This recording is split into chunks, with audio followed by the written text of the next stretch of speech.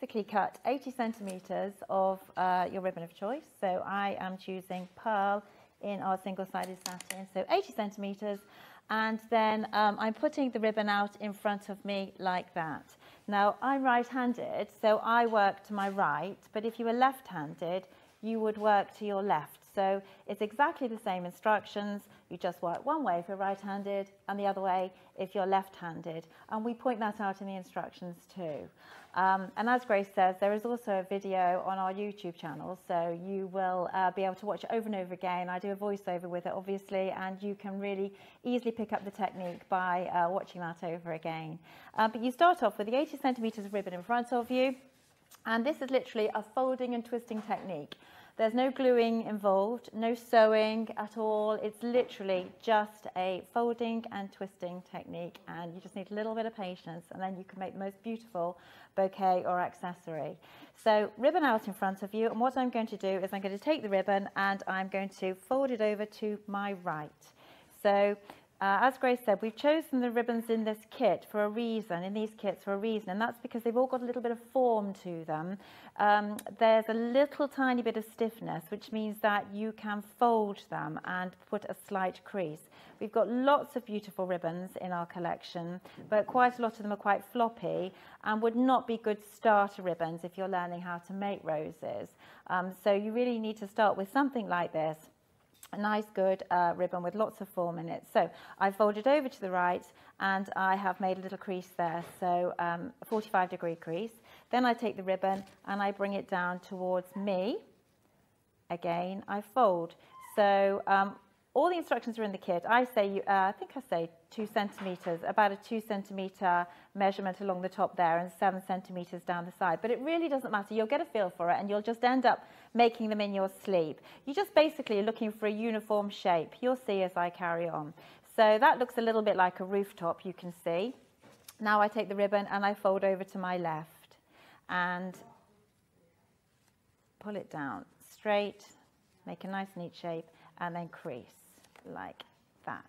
And that basically is my shape. If you can get it in your ribbon into that shape using your fingers to hold the corners in place, then you're happy, you're done, and you're ready for the next part, which is literally just building up on top of the shape.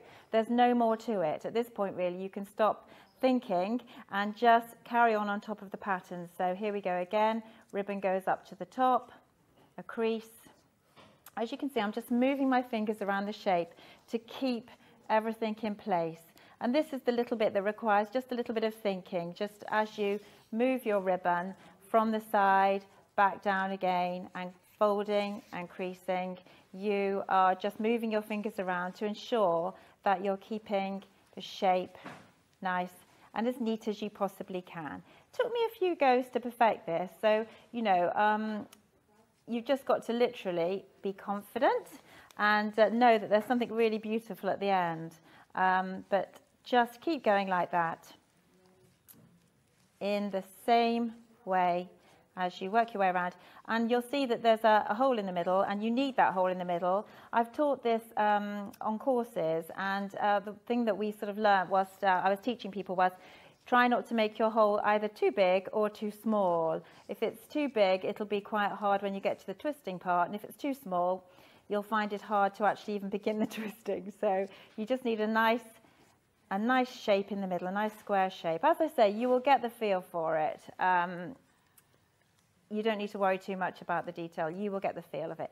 So basically, that's my folding done. Literally, that's the shape. It's an octagonal shape, and it's as simple as that. So once you have done all of your folding, all you've got to do now is pick your shape up. So grasp it really firmly. You want to keep that shape nice. So I've got it nice and firmly there between my fingers and thumbs.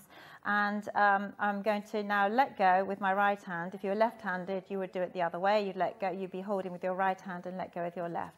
But I take the end that I've just been folding with, and I don't know if you can see, but I'm pinching it and I'm poking it down through that hole that I told you about. And if I turn it over, you can see it's coming out underneath. That little piece is coming out underneath. And that's what I want. I'm going to now grasp that, turn the shape back over, so we're back in the position that we were. And this is where the interesting bit begins. I'm now going to begin to twist. So I'm holding my shape firmly and I'm twisting clockwise. Now if you were left-handed, you would twist anti-clockwise, but I'm just holding the ribbon. Now you don't pull. It's very important not to pull, because otherwise you'll just pull all of those creases and those layers that you've made. You'll pull them all the way through. But as I twist, you can see the beginning of the rose will begin to form. There's my center look. And you'll see, now if you look here, I need to move this finger down to the next layer to release the ribbon. Hope you can see that okay. And I'm twisting and it's just forming. So all I'm doing is literally releasing my finger down each layer of ribbon and twisting around, not pulling, just twisting. It's like magic. I've never heard the studio so quiet. Oh, we should have a camera on all the studio crew, because everyone's just jaw-droppingly... Just literally. And so all I've done is just basically just keep twisting like that. So there we've got our rose. I'm quite pleased with the way it looks. Every single rose looks different, and they look different in each ribbon that you use as well. But yeah, I'm happy with that. So now you can be quite firm with your ribbon. You can your rose, you can grasp it. You don't need to worry about it. And the end that you've got here, you just wrap really firmly around what you might like to call your stem. So nice and tight, because what you've got to remember that this is just a twisting technique. So all of the security is going to be in your twist and also your cotton. So to keep it nice and tight. So here's my cotton.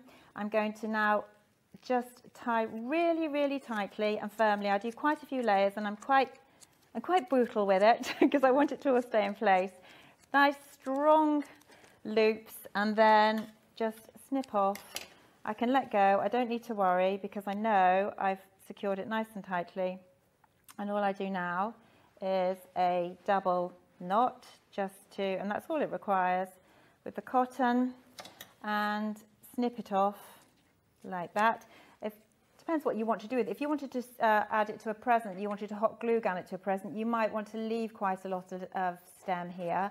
But I'm going to cut a little bit off and then show you what I would do if I was going to add it to a bouquet.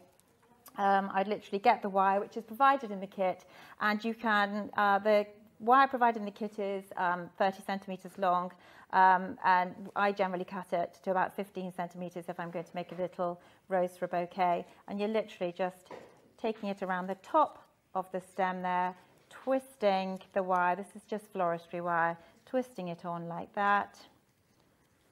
And then you've got a nice stem to add to your bouquet, and then turn your rose over, and there it is, all made just from 80 centimetres of ribbon, a rose, simple as that.